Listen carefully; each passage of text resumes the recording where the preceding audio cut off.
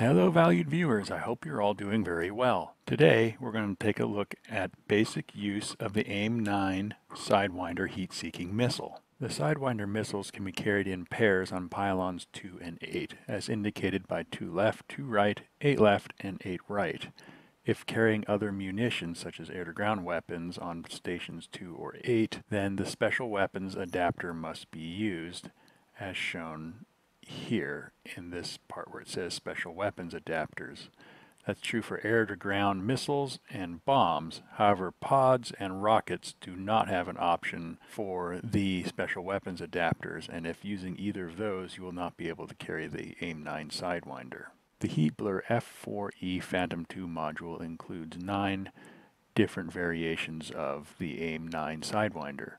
It includes the Bravo, Juliet, Julie, Lima, Mike, Papa, Papa 3, Papa 5, and the captive AIM-9M. The captive AIM-9M is used for training purposes, including a Mike variation of the seeker head, but it will not launch and has no motor. The AIM-9 Bravo and Juliet models are rear aspect only heat-seeking missiles.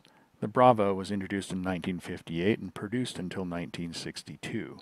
Roughly 80,000 of them were produced. They first saw action in 1958 when launched from an F-86 Sabre against a MiG-15. The AIM-9 Juliet was introduced in 1972.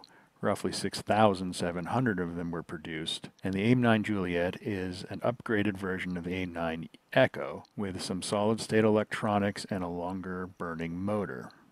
The AIM-9 Lima is the first all-aspect Sidewinder missile. It was introduced in 1977. It was first used in combat in the Gulf of Sidra incident in 1981. However, its biggest use may have been the Falklands, where it scored an impressive 80% hit rate. The AIM-9 Mike was introduced in 1983 as an improved L variant. It has better countermeasure defense and a slightly longer range than the Lima. The Papa series and the Julie AIM-9 are export versions of the AIM-9 Sidewinder.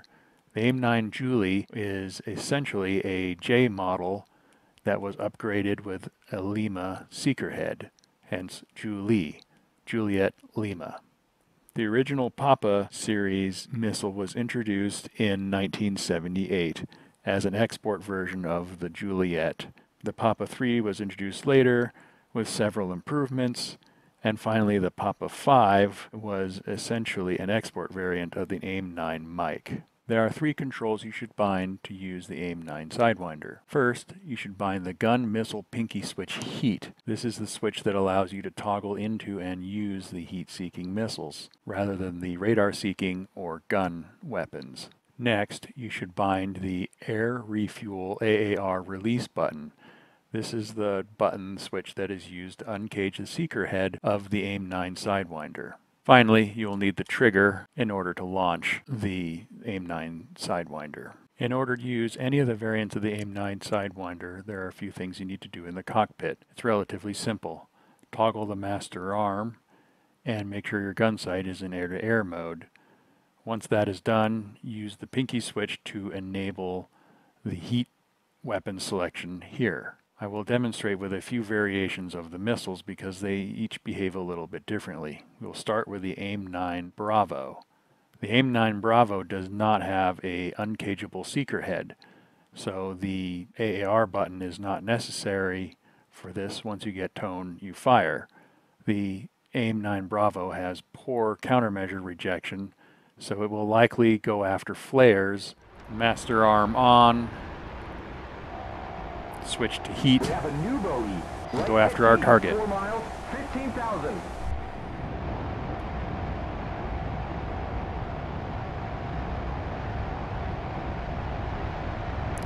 You must maneuver onto your bandit 6 o'clock position before you can get a lock and fire.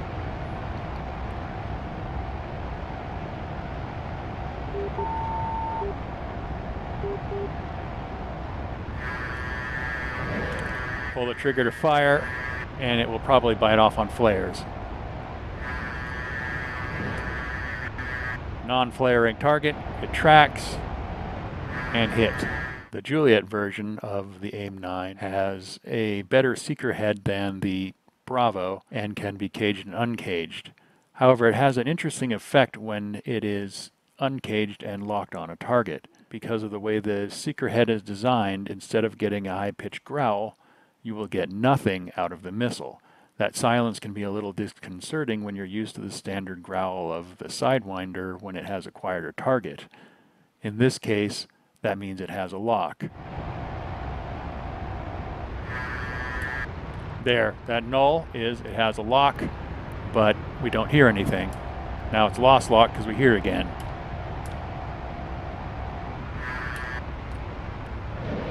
Firing a missile, it has a track.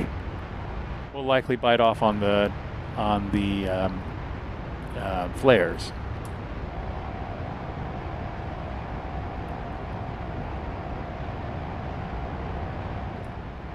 Good flying, we're on a 6.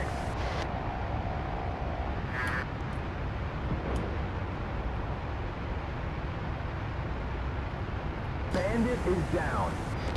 The Lima and Mike versions are both all-aspect missiles. The use and employment of them is essentially the same. I will demonstrate the Mike version of the missile here, and we can see that as all-aspect, it will be a lot easier for me to get a lock, and the missile will have a higher hit rate. With the Mike and Lima, once I acquire a lock, we will get the standard high-pitch growl we expect from the Sidewinder. Still too far away for a shot.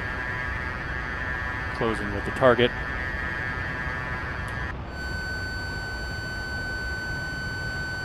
Let's see how it does from here.